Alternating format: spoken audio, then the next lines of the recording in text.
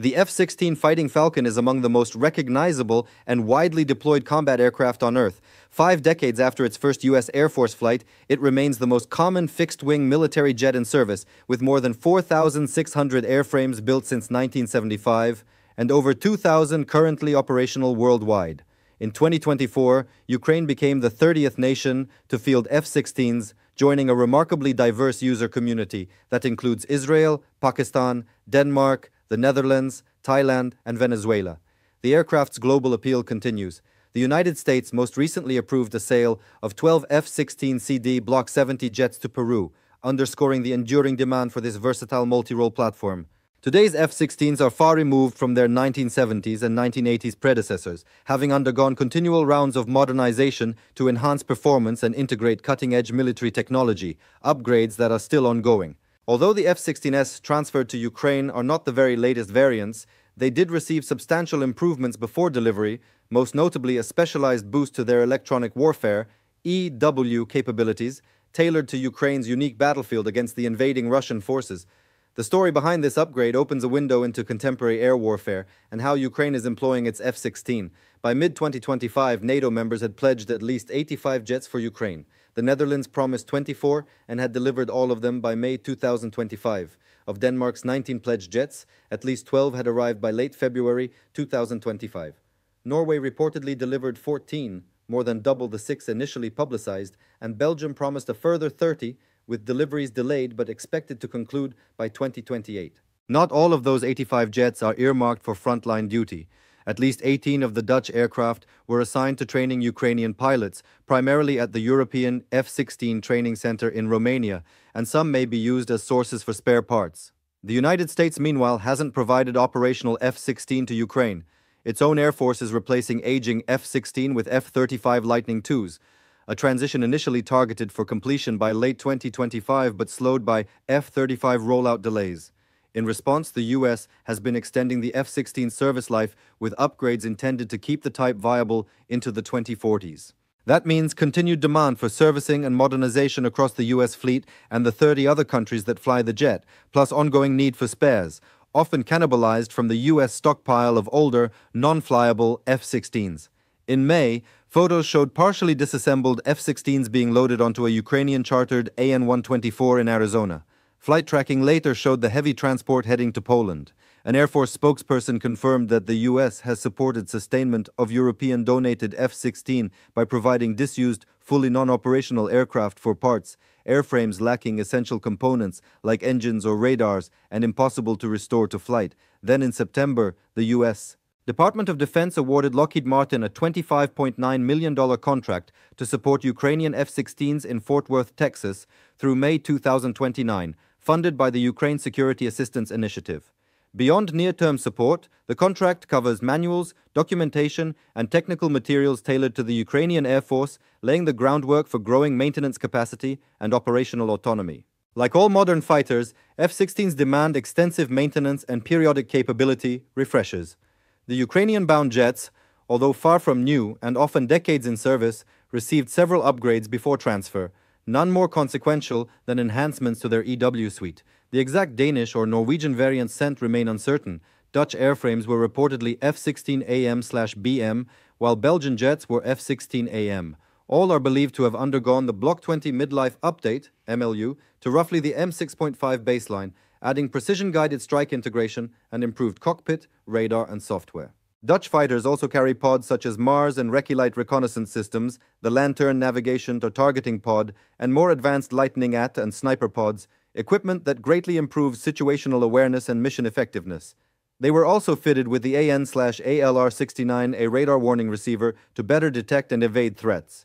Crucially, according to the U.S. Air Force's Elite 68th Electronic Warfare Squadron, EWS, their software was optimized to counter evolving Russian activity across the electromagnetic spectrum.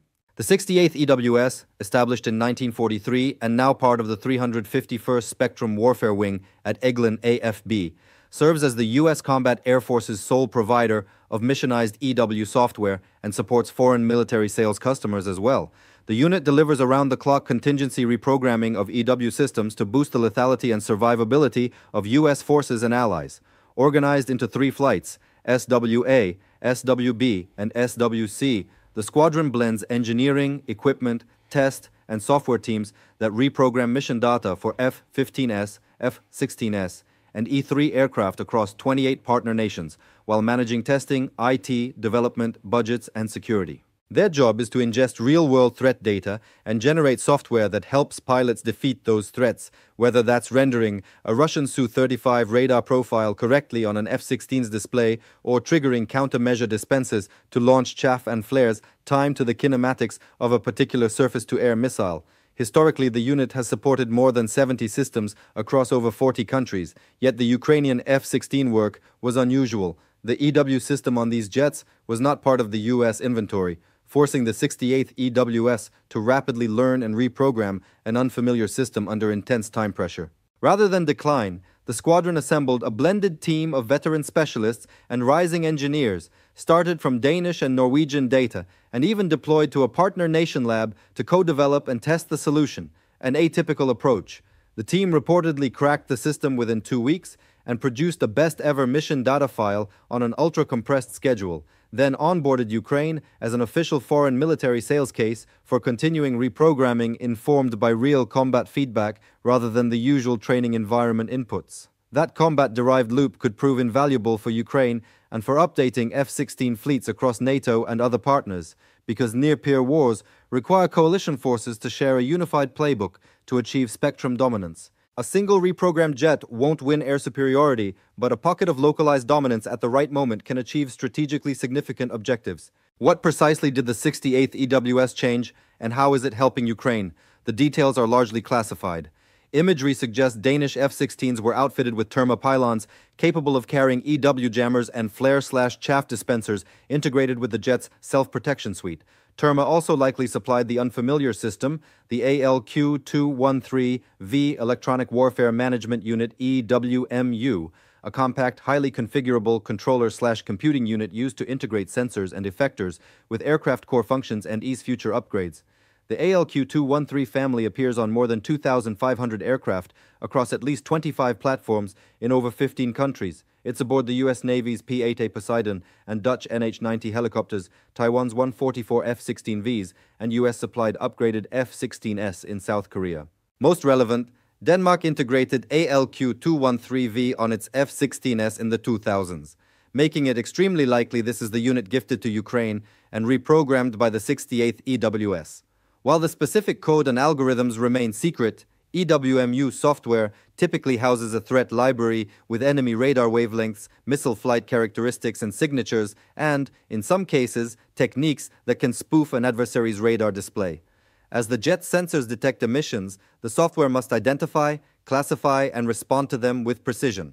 Because air defense operators mitigate vulnerability by switching modes, hopping frequencies, and otherwise altering their signatures, EW systems must be reprogrammed regularly to keep pace. In Ukraine's crowded skies, new and modified drones, missiles, and glide bombs frequently appear, each with unique signatures that need to be added to the library. Here, the breadth of U.S. threat libraries, fed by unrivaled surveillance, provides a decisive edge. It is hard to imagine the 68th EWS upgrades did not load the most exhaustive set of Russian signatures available, collected over years of NATO reconnaissance, RQ-4 Global Hawks and MQ-4C Tritons over the Black Sea, RC-135 rivet joints, P-8A Poseidons, and more. After the first 30 months of war, that library likely included detailed frequencies and flight profiles for Russia's modern air-to-air missiles, air defenses, and combat aircraft, potentially even enabling Ukrainian F-16 to detect the Su-57 or defeat S-400 intercepts more effectively. Of course, the battlefield evolves constantly. Fresh Russian drones, missiles, EW systems, and emissions-altering tactics emerge regularly, demanding continual updates.